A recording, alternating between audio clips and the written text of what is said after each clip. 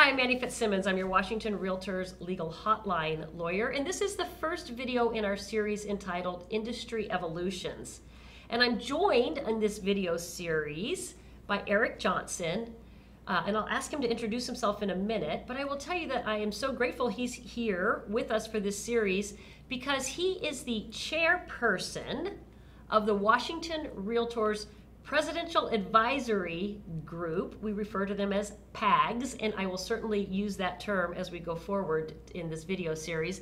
But Eric is the chairperson of the Presidential Advisory Group, created by our president, Sherry Daniels, to look at industry evolution with respect to issues that are receiving a lot of pressure currently at the national level. In this video series, we're going to talk about those pressures, so I won't spend any more time talking about them right this minute. Instead, I'm going to ask Eric to introduce yourself, please. Absolutely. So my name is Eric Johnson. I have been licensed since 1995. I've been a managing broker owner since 2003, and I'm currently serving as the Director of Training for Northwest Real Estate Brokers, which comprises of Century 21, Coldwell Banker, and Sotheby's offices in Eastern Washington, Idaho, and Western Montana.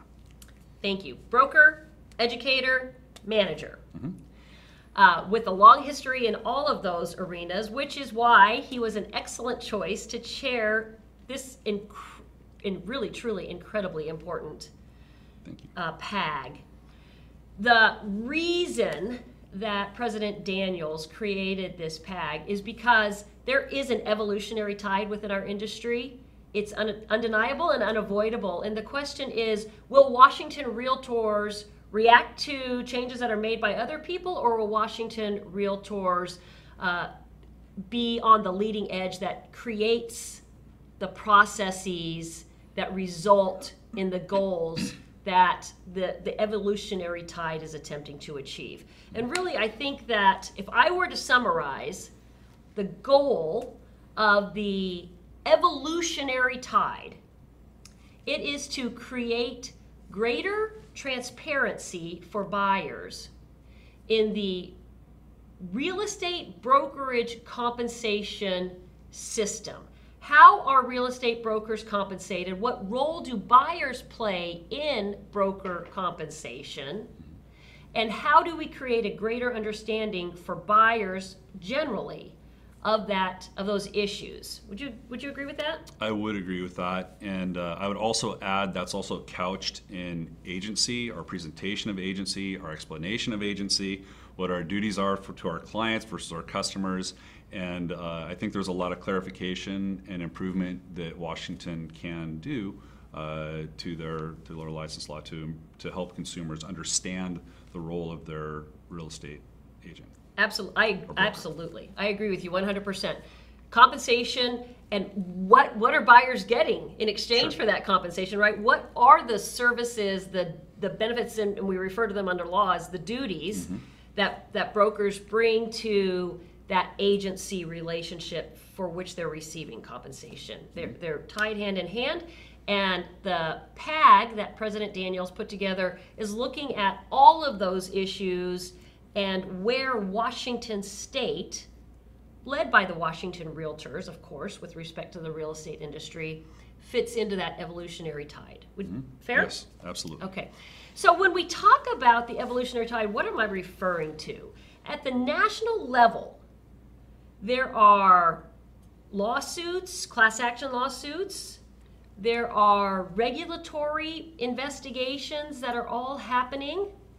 And Washington State, Washington Realtors, is poised to see what's happening across the country, learn from it, and change or move for a change in policy, even law, as the realtor industry believes is most productive to achieve those consumer protection goals that are ultimately the result of the movement that's happening. So what are the lawsuits? What are the regulatory probes we're talking about? At the national level, there are predominantly 4 lawsuits that have been filed, all in the form of class action.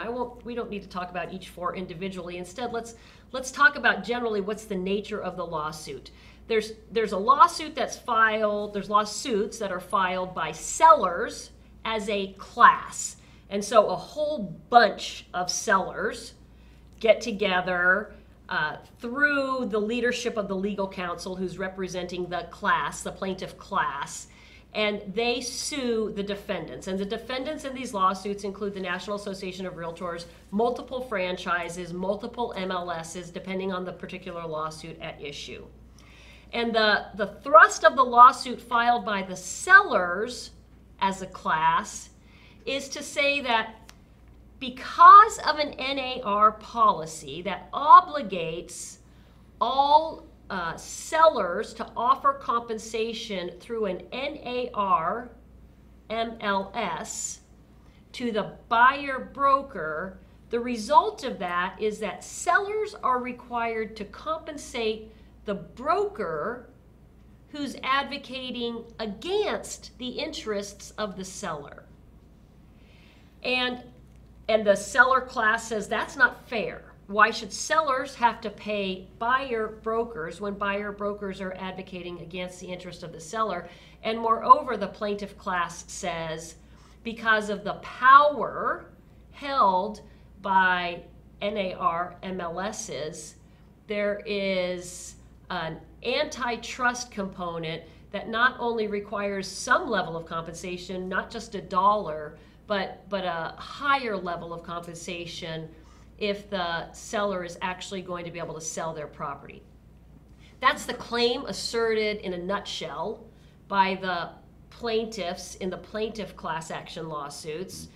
NAR has great defenses along the lines of that's how the real estate industry works. Buyers can't get financing to pay compensation to brokers, for example.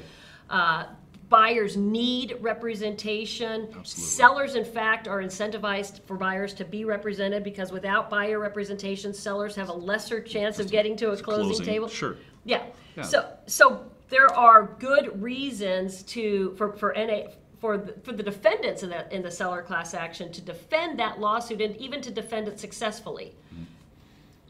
But right now, all we know for sure about that lawsuit is that there will probably be a trial. The court did not grant pre-trial motions to dismiss, so we are likely headed to a trial on those issues, but we have no idea what the outcome will be. Right.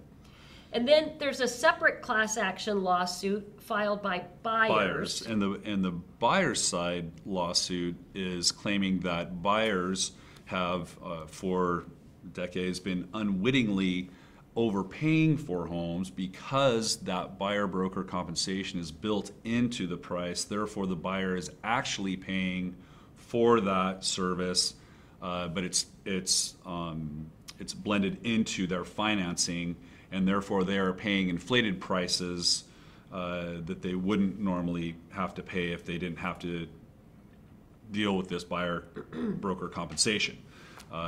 Which again, there's, to your points, like were they represented, they're able to finance the cost of that representation. Did everybody end up happy at the end of the deal? Did they sign off on the paperwork? Was it disclosed?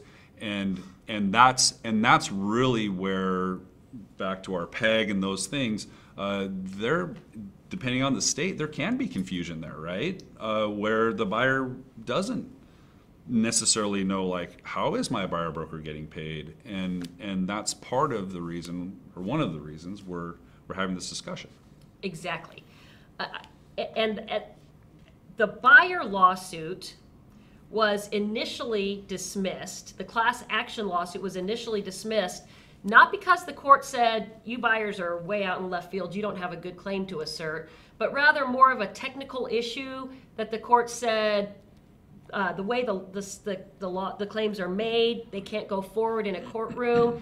But the judge dismissed the claims in a way that the buyer class could come back and assert new claims.